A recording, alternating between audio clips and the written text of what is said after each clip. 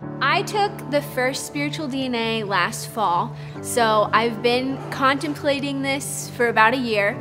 I was a small group leader last year, and I struggled so much with the fact that I hated the logistics of leading a small group. I hated planning it out. I hated texting the girls to make sure they were gonna come, getting the snacks ready. Like, I hated that.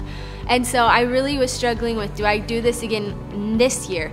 But I just came to the place of like, I absolutely loved what I got out of it with the relationship side of the girls.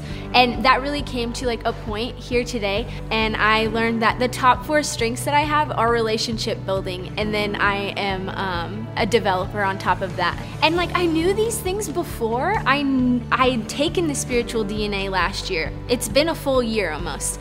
But coming to this event and being able to do all of these things in one day and being able to talk to Darren, I've listened to his podcast, I've listened to all of this content before, but for him to put all of my results and be able to speak to me directly in that, it was just like an epiphany of like, okay, God is literally like pointing his finger at this page that I've been writing on for a whole year and being like, this is what I've been trying to tell you.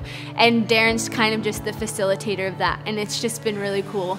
I find value in this, and I have grown so much in the past year. And with that being said too, like, I have taken this test. I took it last year and I have taken it again this like past week, just to kind of go over some of my results. The numbers changed, but the order of my results are the exact same. Like, and I just think that that is crazy. So it just kind of speaks into, at my core, I'm still me, I'm Gretchen, but giving some meaning to that, and yeah, the different phases. So I've really enjoyed this a lot.